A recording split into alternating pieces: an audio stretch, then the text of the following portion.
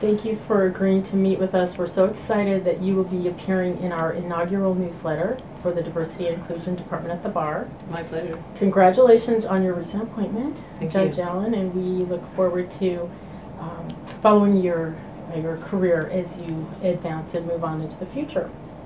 So will you tell us about your experience serving in the United States Armed Forces? Sure. I served from 1983 to 1986. I was in the United States Army. I enlisted, went in as a PV-1, the lowest rank that you can be. I served primarily at Fort Ord, which no longer exists. It's now a university there. So I was at Fort Ord for my permanent duty station, which is by Monterey, California. Beautiful place to be stationed. My MOS, which the military folks who are watching will know means Military Occupational Specialty, was I studied for Air Defense Artillery Operations and Intelligence. When I got to my first duty station at Fort Ord, I was told that there were no billets for women in that specialty. So I was asked, do I want to be a truck driver, a cook, or a mechanic? Or no, I'm sorry, truck driver, cook, or work in admin. So I grew up around a lot of mechanicking, so I said, well, I'll be a truck driver. And they said, well, that's good because we need somebody in admin. And I promptly was sent over and put in front of a typewriter and required to type for a while. But good news was I very quickly got on special duty as a photojournalist, so I spent most of my time as a photojournalist. Fantastic. And what are your thoughts about the recent lift of the ban against women serving in combat? Well, I think it's fantastic.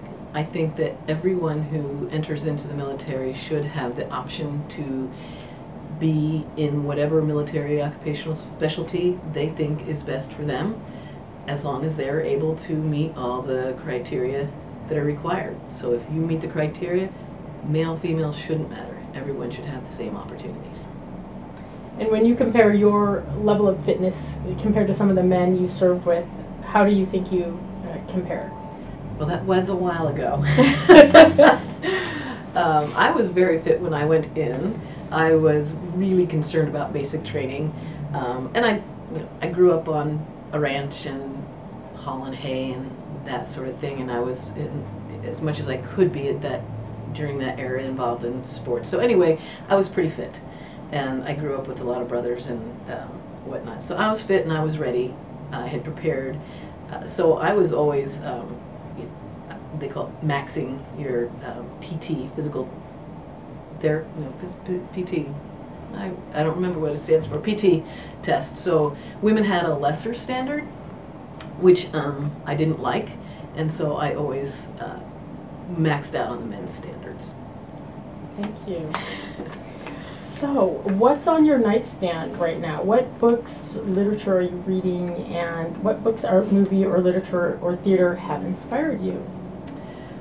Well, right now I don't have a whole lot of personal time for my own reading. Magazine reading is about the best I can get. I love my Sunset. But I have 2 children, and we do a lot of reading with them. So I've been reading with and listening to my kids read a lot of kids' books. So right now I'm learning a lot about Ninjago characters. I know all about Ninjago. If you have any questions about Ninjago, I can help you out with that. The last book I read was when I had vacation this summer, and that was Blood, Sweat, and Gears, which is a great book written by a local man about a trip he and his family took across Canada, all in one fell swoop on their bicycles. And it was inspiring, but I don't think we're going to be doing that anytime soon. Thank you very much. Do you have anything else you'd like to add?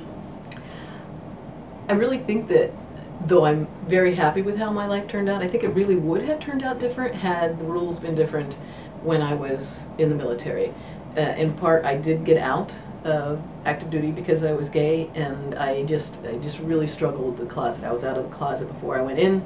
I was not entirely in the closet when I was in active duty, but it had its difficulties.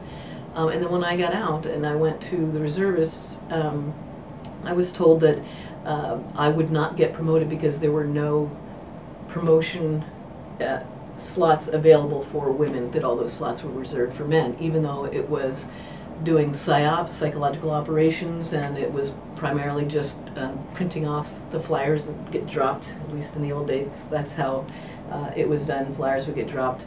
Was definitely not combat duty, but because the facility in which you sit, the truck, the trailer, and whatnot would be near active combat, it was considered combat duty, and I wasn't going to be able to get promoted. And I'm not the kind of gal who gets told that she's never going to get promoted no matter how hard she works, so I left. And I think I probably, there's a good chance I would have stayed active duty if, but for the ban on gay soldiers.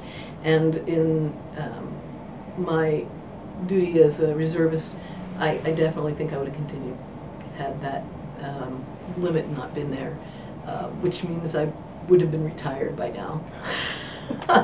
And maybe on to this second job, but I don't know. But collecting that nice second income. So, and I loved being a soldier. It was great. It fit me pretty well. So it's great now, but there's a little bit of that what if that just sort of sits there. Well, thank you so much for sharing your insights, and congratulations on your new position as a circuit court judge in Multnomah County. Thank you very much.